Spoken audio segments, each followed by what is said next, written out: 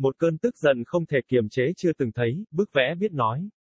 Một sự tức giận không thể kiểm soát chưa từng thấy, ngày xưa, có một chàng hoàng tử trẻ tuổi có một bí mật mà chính chàng cũng không biết, khi còn bé, chàng đã bị mê hoặc bởi một kẻ thù truyền kiếp của vương quốc. Đó là một câu thần chú rất lạ, vì tác dụng duy nhất của nó là khiến hoàng tử tức giận mỗi khi nghe thấy một lời bí mật. Nhưng từ đó quá bình thường, và nó đã được lựa chọn kỹ càng, đến nỗi luôn có người nói ra. Vì vậy hoàng tử lớn lên nổi tiếng dễ nổi nóng, không ai nghi ngờ điều gì. Điều tồi tệ là, như anh ta xảy ra với tất cả mọi người, khi anh ta tức giận, anh ta đã kết liễu. Anh ấy sẽ la hét hoặc làm điều đầu tiên trong đầu, đó hầu như luôn là ý tưởng tồi tệ nhất. Và điều đó, ở một người bị chi phối quá nhiều, là một vấn đề rất lớn. Những sai lầm của anh ta đã gây ra nhiều rắc rối đến nỗi sự ồn ào của cư dân vương quốc nổi lên mạnh mẽ đến nỗi, anh ta bước ra khỏi câu chuyện của chính mình. Và rất nhiều nhân vật nhỏ đã tranh cãi với tác giả của câu chuyện đó. Ai sẽ cho chúng ta một hoàng tử như vậy? Trước đây chúng ta đã sống tốt biết bao. Điều này không công bằng. Người viết này không có trái tim, anh ta đi khám phá những gì là tốt. Bây giờ anh ấy sẽ biết cảm giác như thế nào khi sống với một người như vậy, anh ấy sẽ sống trong vương quốc của chúng ta cho đến khi anh ấy sửa chữa nó. Và, giữa những tiếng la hét và phản đối, các nhân vật đã bắt cóc nhà văn để đưa ông vào lịch sử. Ở đó, ông đã khám phá ra cho nhà văn sự ngạc nhiên về việc chịu đựng những tiếng khóc của hoàng tử và những quyết định hấp tấp của ông là khó khăn như thế nào. Bởi vì anh càng sai, anh càng tức giận và anh lại càng sai. Anh ta đã thử mọi cách để giúp anh ta bình tĩnh lại, nhưng câu thần chú hoạt động hoàn hảo, và anh ta chỉ xoay sở để nhận được những tiếng la hét và trừng phạt. Tôi đã làm gì ngu ngốc khi phát minh ra câu thần chú đó chỉ vì ngày hôm đó anh ta tức giận. Nếu anh ta đã viết những từ bí mật hoặc cách để hủy nó, bây giờ anh ta có thể sửa chữa mọi thứ, người viết tự nhủ. Nhưng tôi không còn kiểm soát câu chuyện nữa, ít đi sự hài hước của hoàng tử, và cậu bé, không. Cùng ngày hôm đó cô đã ở bên hoàng tử khi cô tấn công tâm trạng tồi tệ của anh. Đang tìm ai đó để giải tỏa cơn thịnh nộ của mình, cô nhận ra nhà văn và anh ta, sợ đến chết đi sống lại, chỉ có thể nhớ những lời của một câu thần chú cổ xưa từ một trong những câu chuyện của cô. Ngay lập tức, hoàng tử bị bao bọc trong một khối băng khổng lồ và nhà văn nhanh chóng bị lính canh bắt giữ. Họ bỏ mặc anh ta ngay tại đó, trước mặt hoàng tử, để nhận sự trừng phạt từ anh ta khi khối đá tan chảy. Nhưng đến lúc đó cơn giận của hoàng tử đã qua đi, và đây là lần đầu tiên sau nhiều năm cơn giận của chàng không gây ra vấn đề gì. Hoàng tử là người đầu tiên bị làm phiền bởi những điều vô nghĩa mà anh ta đã làm khi anh ta tức giận. Và anh ta rất vui vì đã khám phá ra cách giải quyết vấn đề đó. Vài ngày sau, họ giữ nhà văn bên cạnh để anh ta có thể đóng băng anh ta khi cơn tức giận bùng phát, và trong vài tuần sau đó, anh ta học cách kiềm chế bản thân để không làm hoặc nói bất cứ điều gì trong khi tức giận. Bằng cách này, anh đã đưa ra quyết định của mình đúng đắn và vương quốc trở lại là một nơi thịnh vượng và hạnh phúc. An uncontrollable anger never seen, the talking drawing. An uncontrollable anger never seen. Once upon a time there was a young prince who had a secret that he himself did not know. When he was a baby, he had been bewitched by an ancient enemy of the kingdom.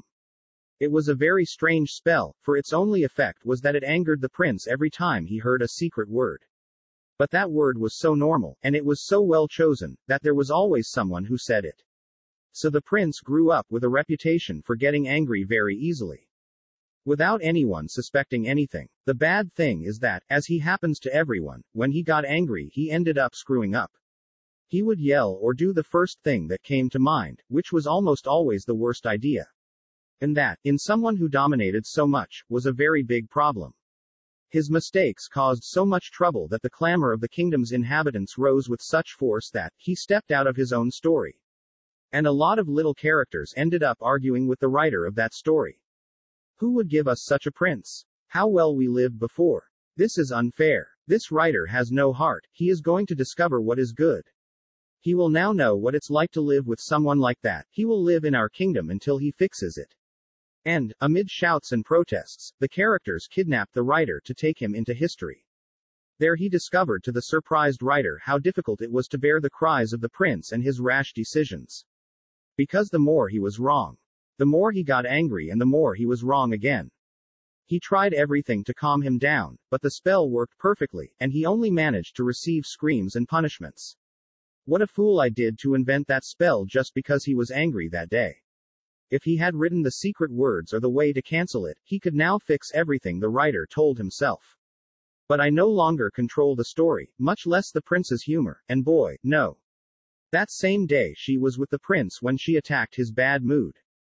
Looking for someone to unleash her fury, she noticed the writer and he, scared to death, could only remember the words of an ancient spell from one of her stories. Instantly, the prince was encased in a huge block of ice and the writer was quickly captured by the guards. They left him right there, in front of the prince, to receive punishment from him when the block melted. But by then the prince's anger was over, and this was the first time in years that one of his anger hadn't caused any problems. The prince was the first to be bothered by the nonsense he did when he was angry, and he was happy to have discovered a way around it. The next few days they kept the writer next to him so that he could freeze him when anger set in, and within a few weeks he learned to control himself not to do or say anything while he was angry. In this way he managed to get his decisions right and the kingdom returned to being a prosperous and happy place. Because although he was happy to be famous in the new kingdom that the prince now handled so well, he realized that he had to fix many of the stories that he had written while he was angry. And so he returned to his old desk, with the firm intention of writing and doing the other important things only when he was in a good mood. 2. The talking drawing. Inton Tilleran was a little boy who enjoyed going to school and doing anything, except painting and writing. Pinton wasn't very good at using pencils, so his drawings didn't turn out very pretty and he got upset and didn't want to continue painting.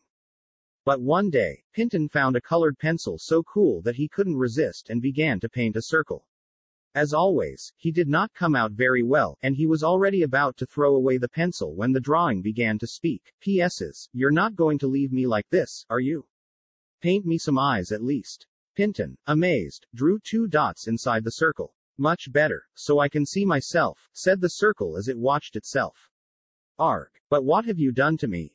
The boy began to excuse himself. It's that I don't draw very well. Well, nothing happens. The accelerated drawing interrupted him. Surely if you try again it will be better. Come on, you can erase me. Pinton erased the circle and drew a new one. Like the previous one, it was not very round. Hey, the eyes, that you forget again. Oh yeah, I think I'm going to have to teach you to paint until you make me feel good, said the doll in his quick, screaming little voice. To Pinton, who was still almost paralyzed, it didn't seem like a bad idea, and he immediately found himself drawing and erasing circles.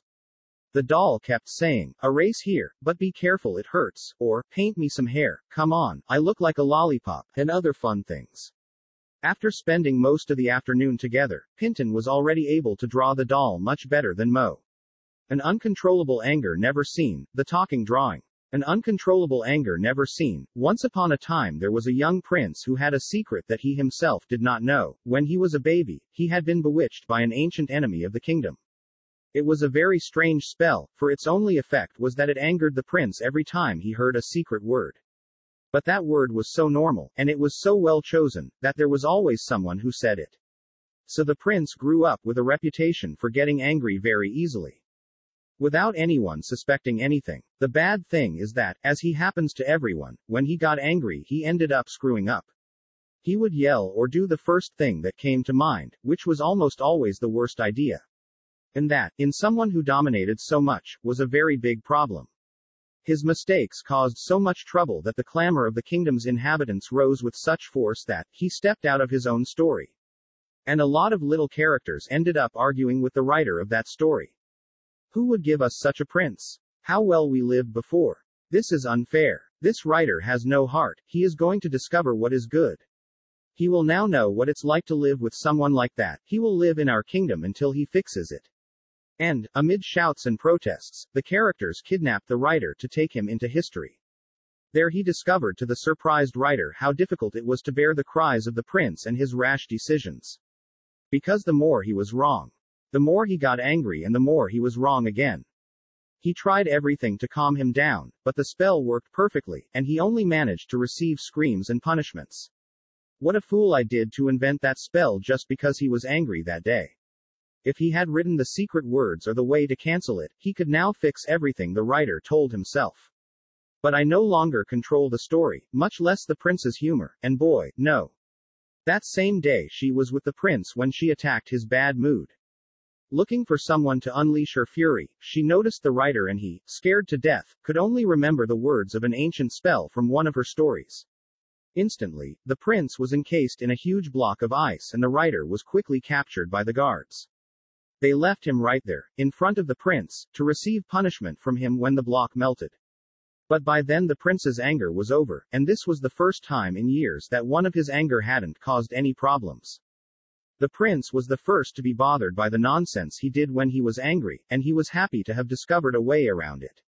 The next few days they kept the writer next to him so that he could freeze him when anger set in, and within a few weeks he learned to control himself not to do or say anything while he was angry.